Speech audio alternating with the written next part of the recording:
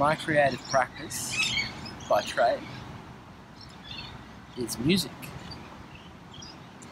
and I also relish in a little bit of songwriting as well. Well, the knowledge that I'm going to get up in the morning and do something creative is kind of what, gets me through. Like if I wake up in the morning and I know that I'm going to have some time to do some songwriting, or perhaps write a short story, or even just spend some time with some people with a similar sense of humour to me, to get my creative juices flowing.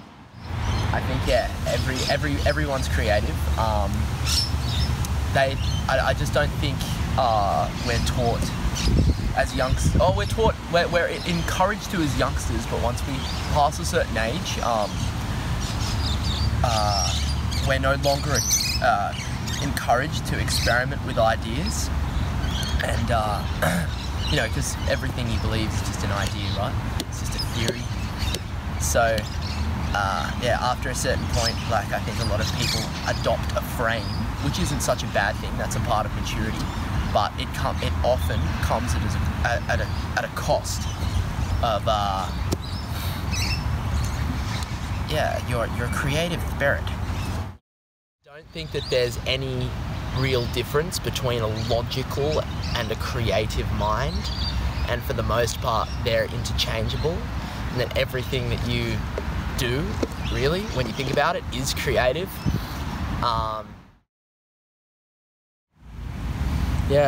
I'd say breaking the rules is an essential component of being creative, or a very important one at least.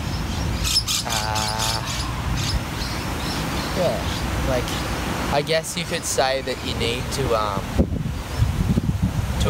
a certain extent, you need to understand the rules before you break them. Well, a perspective is creative in itself.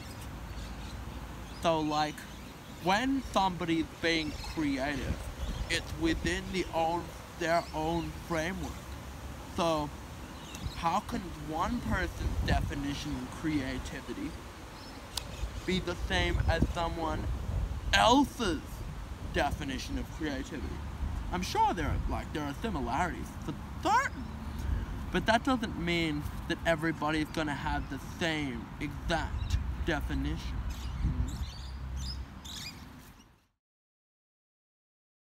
You jump out of those conventional, essentially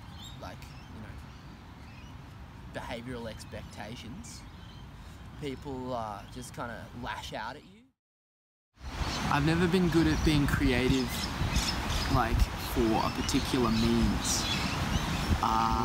You're going off instinct rather than, knuckling down and doing something that you don't want to do. And that is a lot.